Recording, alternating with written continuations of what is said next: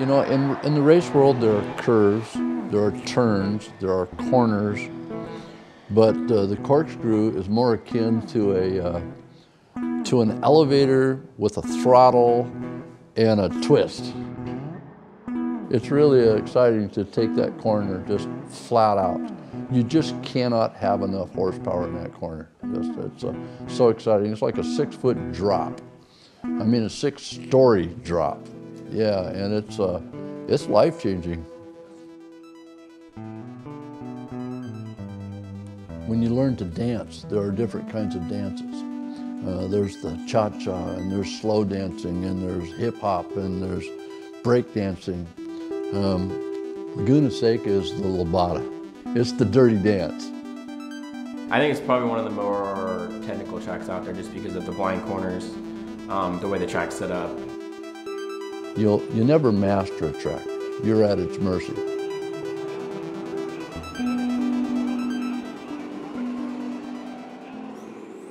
So the first track I ever went to was Laguna Seca. I wasn't competing, but I was a spectator. And when I wanted to get into motorsports through the SCCA, the way the scheduling worked out, it turned out that that particular weekend that I wanted to go watch a race, that was the weekend of a Laguna event. So that was the first track I ever went to, the first time I ever watched an event there, and it was in 1988. My first time actually driving on the racetrack was, I don't know, it's hard to describe. I had driven it in video games before, a little bit off and on, and the simulated arcade stuff back then. So actually being on it and driving it was, I don't know if I can put it into words.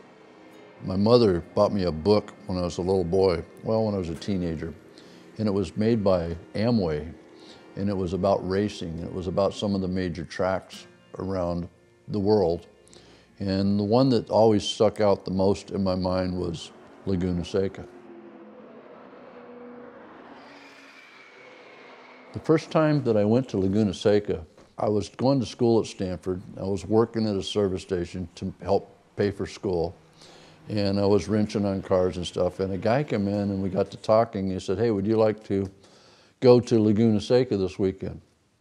I didn't even know where it was, you know. I just knew of it. I didn't realize I was so close to it. And I was in Palo Alto.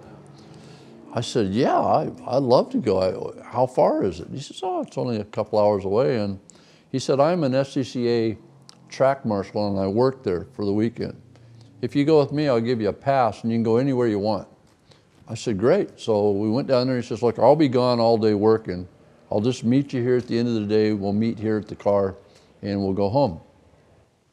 During the day, I was walking around the paddock just drooling on everything. Formula cars to Volkswagen, Formula Vs, every class imaginable. And this guy said, "Hey, are you busy? We've seen you walk by a couple times. We could use some help." And I said, "Well, what's it going to cost me?" You know, and they laughed and they said, "No, if you want to help us out, we'll feed you and everything for the weekend." So I helped them all day and helped them, and they had me take tires down to get changed and back and forth, a little wagon. And near the end of the day, the guy says, "Hey, your team's doing really good, the 2 cars." And I said, yeah, they're pretty cool guys. They're really nice to me." He said, "Well, you know who this is? You're helping, right?" And I go, "Well, yeah." And he goes, "No, come on, you can tell, you know." He says, "That's Dick Smothers of the Smothers Brothers, comedians." Well, Dick Smothers was a famous F1 racer besides this, and that was what really hooked me on racing.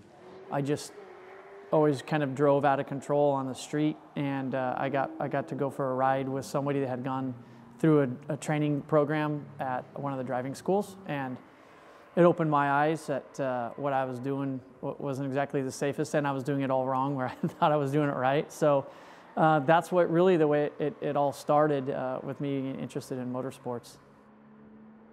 My first time here was when I was about 10, and my dad took me to come watch the IndyCar race here, and it was pretty cool. I got to meet Michael Andretti and all those guys, and that was pretty cool.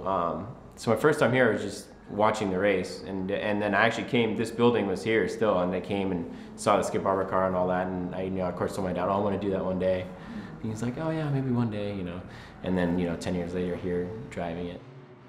It's kind of a romantic thing for me. You know, I grew up a country boy in Oregon, and My father and I used to watch TV, and while other boys were talking about Willie Mays and Willie McCovey and collecting baseball cards, I was more interested in the racing world.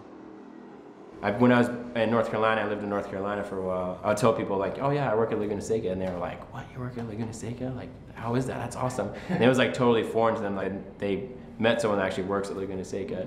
It was pretty funny actually though. I was at a car dealership and helping out one of my buddies, and he had tattooed on his arm at Laguna Seca racetrack. He was just there, and I was like, hey, is that Laguna Seca on your arm? He's like, yeah, how'd you know? And I'm like, oh, I work there. He's like, what? He'd never been to the track. But he had it tattooed on his arm. I was at Laguna Seca one year in about '71, and I was in the stands. Well, I was all over the track that day, but I was sitting in the stands watching it turn one. And I had been watching numerous races. And to the left, the hills were open. And I hadn't realized. I looked up and I go, Jesus, the hill's turning green. Well, Fort Ord was a big fort over on the coast. And they had walked and hiked and bivouacked over to the track and were allowed. And there was thousands of military guys, all in their green Army uniforms, and they allowed them to come watch the race. It was spectacular. There's always something big happening at Laguna Seca. I like that it's not your typical racetrack. A lot of racetracks will have like a long straightaway where a period of time will just be straight for a while. There's not a lot of rest on this racetrack if you think about it. Like, you're always pretty much turning. I know for the MotoGP guys, this is probably they say this is like one of the most challenging tracks for them, just because you don't have time to rest. There's no time where you're just going straight for a bit. You're always in a turn. You're always doing something, so it's really challenging that way. I race that track in my head when I'm on the scales and I'm setting the car up. I want to favor something. At every track, I want to be able to favor a particular area in the racetrack. And unfortunately, Laguna Seca is, it's so even. There's mainly left-handers, but the right-handers are high speed. There is very little give and take at that track. Laguna, I've tried it in my head 100 times, and I just can't do it. I can't bring myself to give up anything to gain, because I don't think there's not enough trade-off there. Laguna Seca sets the bar. A lot of the tracks, they may be higher speeds. Every track has its little nuance that makes it special. But Laguna Seca has lots of things that makes it special. The weather's crazy. It was crazy. We were there just last month, and we unloaded, and it was a little bit cold and foggy, which we've been parked for 3 hours with a fog in. So actually the engines do like it here. The best way to describe that is if you've ever been around the gals much, you know they've constantly got to change their clothes. And then all of a sudden at noon, the fog was not thick, but it was drizzling, but the sun was still out, the track got wet, and then within 20 minutes the track was dry and that drizzle fog kind of moved on. And it seems like we're like in a pocket because we don't get a ton of rain actually on the racetrack. When it's actually raining, it kind of like swirls around us, and it doesn't actually really like rain like all the time here. Yeah, it's weird. So not only have you got tires and weather, and then as the day warms up and the cloud goes off and the sun comes up, then you bring out the shaved slicks, and oh yeah, you're constantly changing. So you kind of have to be prepared for everything there, but it's kind of neat. It's to have that sort of variance that you don't see at other tracks. It's interesting. The corkscrew is what it's all about. The first few times you go through it, for me it's no big deal now, but you definitely, it's sort of like a roller coaster. And you got every single corner that you can think of here. You know, you got your increasing radius, decreasing radius. You've got your compromised corner, which is the corkscrew. Corkscrew is a little bit of a compromised corner, we call it. Laguna Seca has some of the most unique corners of any racetrack anywhere. Your car has to love that corner. You have to love the corner. Laguna Seca, when you go to corkscrew, when you learn how to take any left-hand corner, you learn basics of how to go in wide and do this and do that. But when you come out the other side of the corkscrew, all of this stuff that you learn goes out the window. Because you really have to brake hard going into the first corner and actually to gain speed going down out of the corkscrew.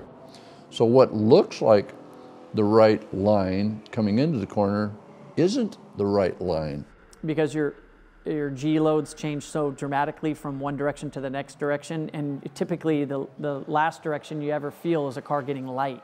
You really have to, it's really blind going up to it, and when you brake, you're kind of going over a rise, so the front end will get a little bit light, and sometimes you will get a little bit of lockup with the front, so you kind of have to actually come out of the brakes for a second maybe and then get back into them. That particular corner offers 3 quick changes from a heavy braking to a pretty hard left to all of a sudden you're light, and then the part that's, I think maybe most exhilarating part of that corner is the compression at the bottom of the corkscrew that you feel as you're turning to the right. Yeah, when you turn into it, you're like, it basically drops off like the face of the earth. So you got everything. You get heavy braking being pushed forward, to a lateral G, to being picked up in your seat, to being compressed in your seat, then pushed back to the left. So you basically get every single direction, everything sensory overload from that, and I like it. I had a car, I was racing one of my 510s there when I was pretty much a rookie, and I had dropped the right sides off in turn 6, and I never lifted. I should have lifted, and I brought the car back on the track too abruptly, and it hooked left, and we went nose into the wall and left side, driver's side, to the retaining wall at the bottom of turn 6, and I was sore. I learned how not to, what kind of seat I would never mount in my car again, and I learned also a way I would never build a roll cage. I mean, I learned from that experience. I was in a race, and there was multiple classes of races running that day on the track at the same time. And I only had a few laps go to finish a race and to win a major race that day. As I come around turn 5, a car, an RSR sports racer, spun in front of me. And I went wide to try to avoid him, but the last second he looped around in front of me again, and he was facing me, and my car went right over his nose. I hit the front of his car, bounced off his front tires, and went completely over his head. Crashed into the sand on the other side, come down hard, bent my tire rods, my wheels were crooked. It was a mess. And when I came into the pits, I was sitting there and I was asking about the guy, and pretty soon here came the driver. I was grateful that he was okay. And you got to remember that right behind their head is this single driver roll cage. And he had a wheel. It was a magnesium mag, a real magnesium mag. And he said, you know, we have a tradition in racing that when we lose a corner, meaning a wheel, we give it to the guy that damaged it. And he says, I want you to have this wheel. And he was being really nice about it. And I said, God, I'm so sorry. He said, no, it's okay. He says, but by the way, if you ever want to know anything about the bottom of your car, I can describe every single bolt to you. But Laguna Seca brings out the best in a driver. It makes you learn to respect your car, whether you're at a car show there, or you're racing on the track, or you're a spectator, you're in awe of everything. Yeah, the corkscrew is a signature part of that racetrack that you really can't reproduce. There's no other track like it in the world that I know of, and it's certainly the first thing that comes to mind when you think about Laguna Seca. But you know, Laguna Seca, over the years also, it's been to have come there as a boy and to dream about racing there, and then to get to go to the track a lot of times and see so many wonderful, accomplished race car drivers, and then to go there and to win races and set records, and now to see my son do this. That's so awesome for me, you know, to see him do well, and he's heard all these stories, and now he goes out and beats his dad's records and does all these things. And we've raced endurance races together there, and it's been really amazing.